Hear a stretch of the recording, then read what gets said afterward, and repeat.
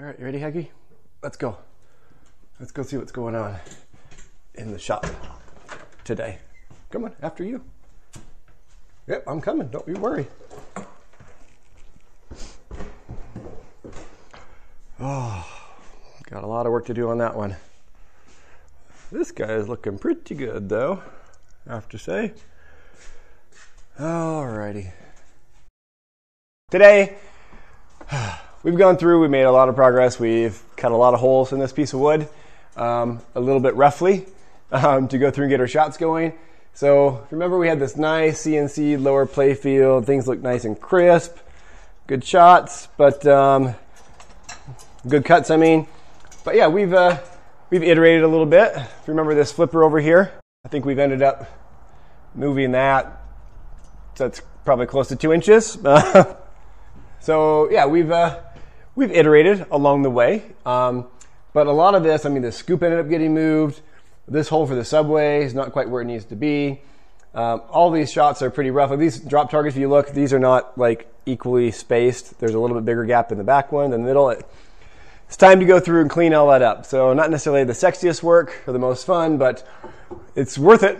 So we got to go through and measure the placement of all these mechanics, all these mechs, and all the holes, the post holes, all the things, all the holes we've made, cuts in the wood. We've got to go through, measure them, get them back into Fusion 360, clean them up so that we can go through and ta-da, cut out whitewood number 3, I believe we're on. And then we can have something a little more clean to work with. So yeah, a lot of it is going to be simply or literally just going through and measuring where these cuts are, okay? Turning them into more precise square or round numbers and measurements, right? We'll make this more precise and uniform. I guess symmetrical isn't really the word right, but we'll make them more uniform, more precise. We'll make sure that things are equally spaced the way they should be so it looks all nice and professional. And that means we're going to actually be altering these slightly from how they are currently on the Playfield, okay? So we've got to measure where they're at currently. We've got to put them into Fusion 360. At least this is my current process, the way I'm looking at it. Maybe there's a better way. Let me know if you guys have done this before and how you do it. But my thought is we'll go through, we'll measure them. I'll transfer that into my laptop on Fusion 360. We'll put them in there.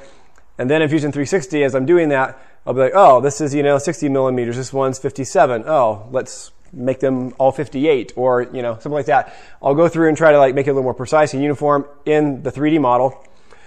But then since it is going to make some differences, I've got to then, my assumption is come back through and just kind of re-verify them. So take those final measurements after I've tweaked them in Fusion 360 to make them a little more uniform and come back out and measure them back out again and just really visualize and make sure I'm not moving anything one way or another that I feel is going to run into a ball guide placement or cause other problems. So you just need to kind of double, triple check those tweaks. Because then once we have all that, then we're going to go through and cut out another Playfield. Again, like I said, on whitewood number 3. And I've got to come clean with you guys. So, and everybody says, we start a YouTube channel. Make sure you show all your mistakes. People like to see where you're learning from mistakes and all that.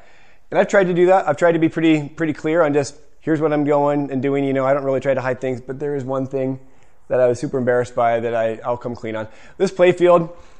So originally, if you remember one of the other Playfield design videos, I talked about the standard dimensions are 20 1/4 inches by 45 inches deep.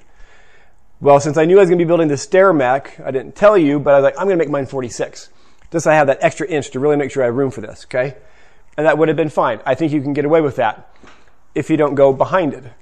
But if you also realize, as we went through, I decided to have this ramp that comes up with a diverter that goes well behind this back piece of wood. In fact, it was out another 4 inches because we want to have clearance for what's going to be going on up here in the upper Playfield. Well, I put that back in my cabinet, just never really thought it through. Of course, I went to lift up the Playfield. It didn't fit. It did not fit. It was sticking out. It was way too long. So I come back through in between one of my other videos and I cut this down a little too short. This is down to 43.5 inches is all I've been working on for the last couple of videos, which is why this part back here around by the subway, this diverter is so tight. Sure, a couple of you were watching I don't know if that's really going to fit a ball back there anymore, Steve. Well, it doesn't. So long story short, I got to come back through. The next whitewood is going to be 45 inches long, which is where I should have started. And I've measured everything, and it will clear in the back of the cabinet. I was just about 1 inch off was all. Anyway, I will need to move the power filter board and that nano controller. I had those in the inside back wall of the cabinet. I'm going to move those to a different place just to make sure when you're tilting the playfield up and down, it doesn't happen. And I want to make sure there's a good clearance there. So yeah, so we'll get back to a standard size playfield, and then we'll have room. This is the area we're going to need to kind of iterate on the most again. So hopefully that's not too boring for you, but I'll be putting up some new videos about the subway and this horseshoe diverter, because we've got to tweak that quite a bit. A couple of you picked up on that also, saying, when this is all the way down, Steve, and you make this shot from the left, where does it go? Well, right now, it doesn't really go anywhere like it's supposed to. So we've got to fix that, but we will. We'll get there. Yeah. Okay, so that's where we're going today. A lot of measuring, digitizing, coming back and forth, and eventually we'll have a new playfield cut out that looks good, that we can then continue on from there and feel pretty good about where things are at. Okay, let's get to it.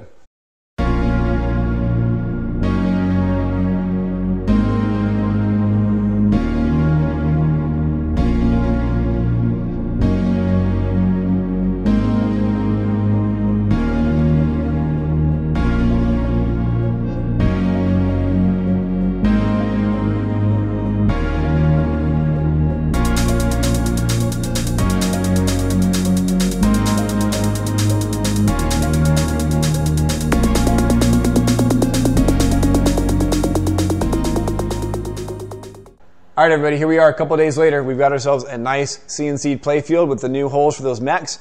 I lost one of the videos that was supposed to be in between here to go through and tell you exactly how I measured these things out. So I'm going to recreate that real fast.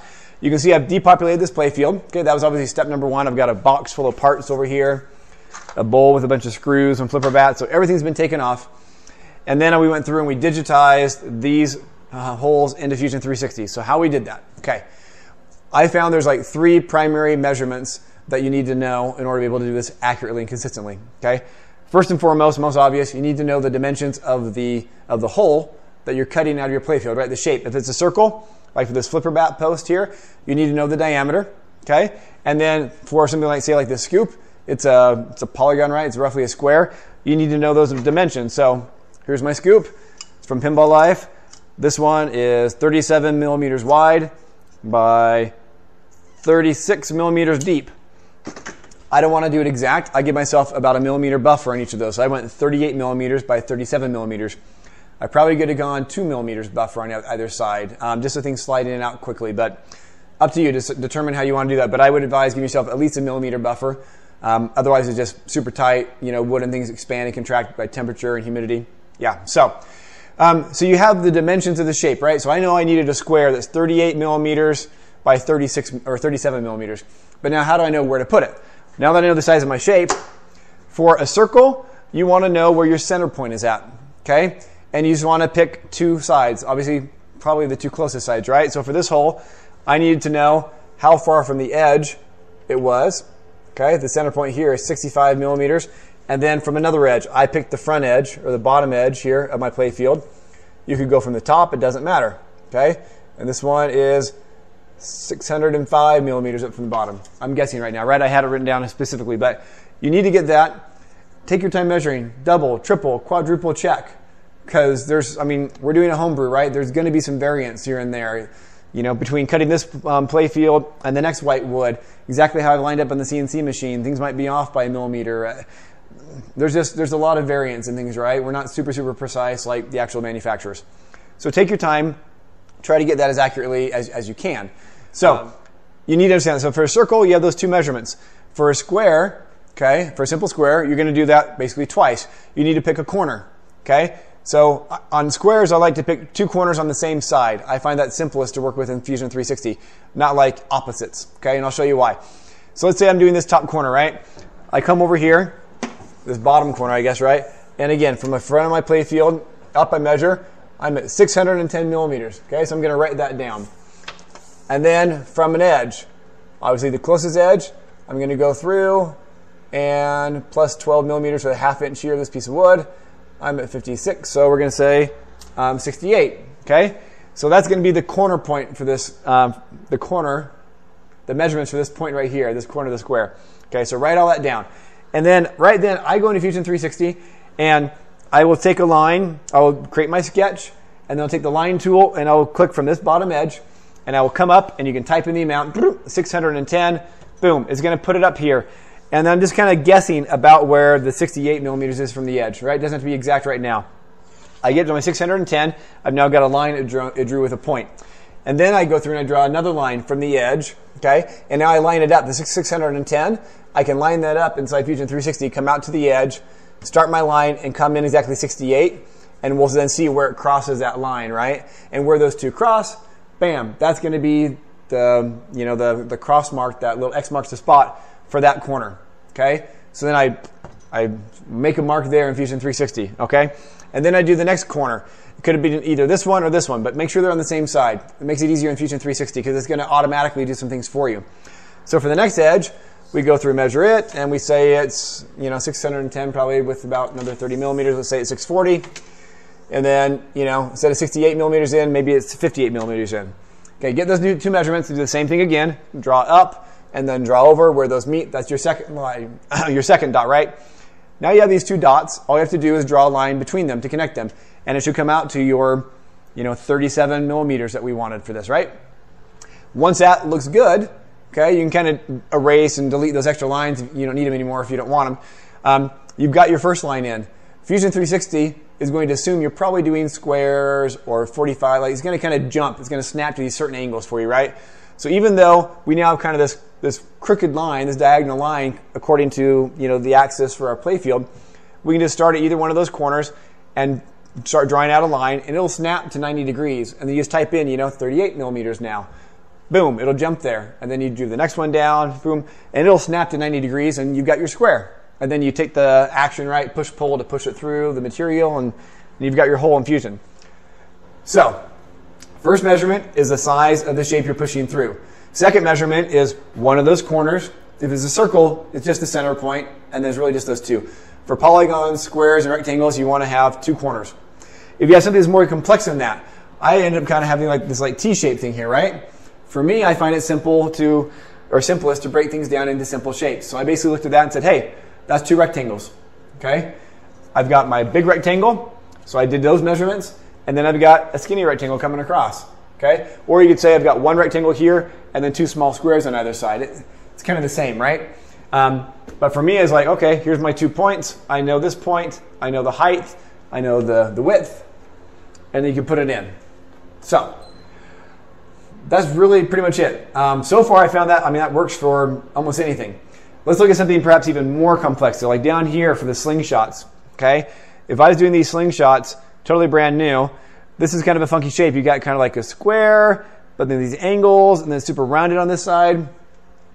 Always try to do curves last in Fusion. That's what I've been finding, right? It's like I've got these squares, but I've kind of like beveled the corners. They're not super sharp. They have just a little bit of kind of a curve to them. They're a little bit softer. Always do all that like very, very, very last. Once you know everything else is exactly where you want it to be, then you go through and bevel your edges. Because if you need to go through and make changes, you basically have to kind of like delete those bevels so you can really be pushing your edges around, and it's just best to do all your bevels and contours last, I found. So for this shape down here, and even this one here, this was, for the lever, for the slingshot that kicks back and forth, I just did it as a rectangle, measured the distances, okay? Once it was done, I knew I liked it. Then I went through and beveled these edges to make them basically just perfectly round like an oval, okay? And that's totally up to you. That's how Stern's been doing it for some machines. You could pick your own pattern, right? There's lots of different layouts that people have been doing for slingshots over the years as far as where you want your light. I digress. For this shape down here, I basically looked at it as a smaller little rectangle here, and then I went through and I measured down, how long this line is, this edge, and how long this edge is, and the distance between them here across at the bottom. Again, kind of thinking of it like a interesting polygon. I don't know what the shape would actually be. Not a rhombus, I don't know, but not a square, obviously, right? But it's going to have 4 sides. The bottom edge of this rectangle, this side, the bottom edge, and then this side coming in at an angle. So I measure all those out, get that in Fusion, and then I come through and say, okay, now these edges here, I want this to be a complete smooth edge. And then you take these 2 corners and you bevel them up until it becomes round, and naturally you've got your curve, and then you can go through and do a little bevel here, and next thing you know, you have that cool looking shape. So that's my last tip and trick, I guess I would say, is break complex shapes down into simple shapes and then just kind of combine them one by one. And next thing you know, you've got the full shape. Okay, that was long-winded, sorry. Hopefully that was helpful. And then that's really kind of it for today. After that is going through and just repopulating, putting all this stuff back on. The one thing I guess I should say, to be totally clear and honest here, you might notice there's a couple of giant gaping holes up here that I don't have over here in this playfield. This was the hole for the subway that is kind of hacked in where I had room. And then this is the curve for that horseshoe diverter. As I said in one of my last videos, a horseshoe diverter, the way I ended up doing it, because of the length of the playfield, this is now the actual 45 inches long. This one was shorter. I've got to redo that horseshoe diverter because the metal ball guides have to be a little bit different length. And I've got to reshape it so that those curves on that top of the horseshoe, whether the ball gate for that diverter is up or down, I want to make sure the balls are going in the correct path. So I've got to take some time to redo that. So I haven't cut that one back out yet because that's going to change. Okay, so there we are. We're going to repopulate, and then next video we're going to mess around with the horseshoe diverter. I've also got some fun stuff going on with wire forms. That would seem to be a pretty popular video. A couple people were asking me like, hey, isn't there like something with your 3D printer you can do to make these bends and things more consistent? I've got an idea. I'm going to be experimenting with it. So that'll be another video coming up soon too. Okay, guys. Hope this has been helpful. Thanks for watching. We'll catch you next time. And if you haven't started your own pinball machine yet, do it. What are you waiting for? Start building your own. See you guys. Bye-bye.